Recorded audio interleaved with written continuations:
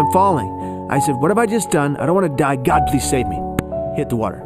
Keep going down further. And something happens. Something begins to circle beneath me. Something large and very slimy and very, very alive. So I'm freaking out and I'm punching this thing, but it won't go away. And it just circles faster and faster, faster and faster. I'm lying atop it on my back, being kept afloat by this creature. Thinking to myself, this is one hell of a nice shark. And right then and there, I named him Herbert. And Herbert is right here. This is Herbert. He was a sea lion.